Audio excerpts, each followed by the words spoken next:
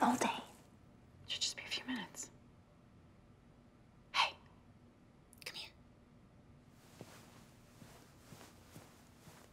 here. You know who's in there? Who? Noah Tremblay. Who? The hockey player. Played for the Maple Leafs. So? So he's kind of a big deal. I don't care if he's Patrice Bergeron. I've got stuff to do. Thank you, Miss Smith. Let's get this. Oh, excuse me. I'm sorry. No, I'm sorry. Here, let me help you. No, I got it. Here. Let me. Courtney, I see you've already met Noah Tremblay. Yes. Hello. Hi. Courtney runs the skating oval in the park. Oh, yeah, it's nice to meet you. You two have a lot in common.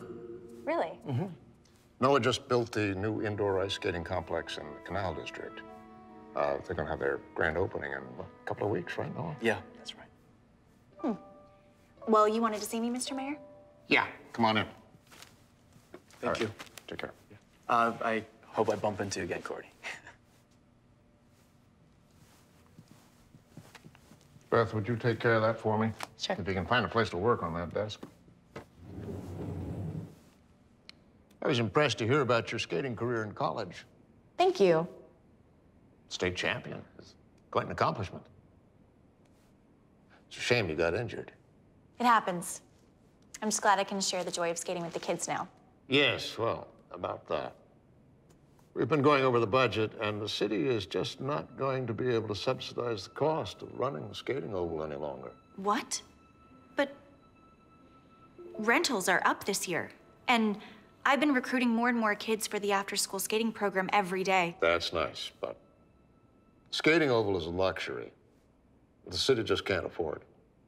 But Mr. Greenwood, the skating means so much to the kids, and it's Christmas. Well, Noah's new indoor ice complex is going to have all kinds of programs for kids. Have you seen it? It's really very impressive. But that's not free. What about the kids who can't afford it? Well, that's why we're going to keep the skating oval open through the holidays, then shut it down right after the New Year. What about the Christmas carnival on Christmas Eve? That is exactly the kind of event that makes the skating oval unsustainable. You're canceling the Christmas carnival? The kids will be heartbroken. Running a city means making tough choices, Miss Bennett. With all due respect, I think you're making a mistake. The kids aside, the skating oval represents a commitment to revitalize downtown, to make the city more accessible and family-friendly. If it closes, that would be a major step backward. City Council is dead set on this. Numbers are the numbers. But you could convince them otherwise. What would it take? Money. Make the skating oval a revenue source for the city instead of a negative line item that it is right now. So how do we make that happen? Christmas miracle. Okay, I'll get to work on a Christmas miracle.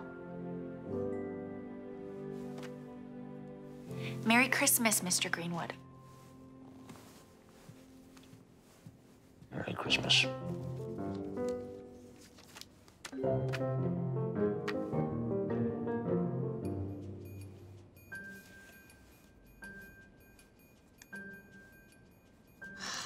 I can't believe he's closing the Oval and canceling the Christmas Carnival. And the kids look forward to this all year long. It's not just the kids. This is the biggest event for Santa and me every year. Did you know about this? Did somebody call to cancel you yet? No, I just assumed we were on. We've been doing the Christmas Carnival for years. What am I going to do? You're gonna figure it out. But how? Come on. You gotta get those competitive juices flowing. Fight for what you believe in. Is Santa looking for another elf because I'm gonna be out of a job next Christmas? Look, he told you what you have to do. You have to find a way to fund the rink and the carnival and take the cost off his ledger. That's easier said than done. I didn't say it was gonna be easy. Hey. Oh, hi, Trevor. Beth, this is Trevor. Trevor, my roommate, Beth. Hi. Hi. I gotta go. I'll just leave you two to get to know each other. Have fun.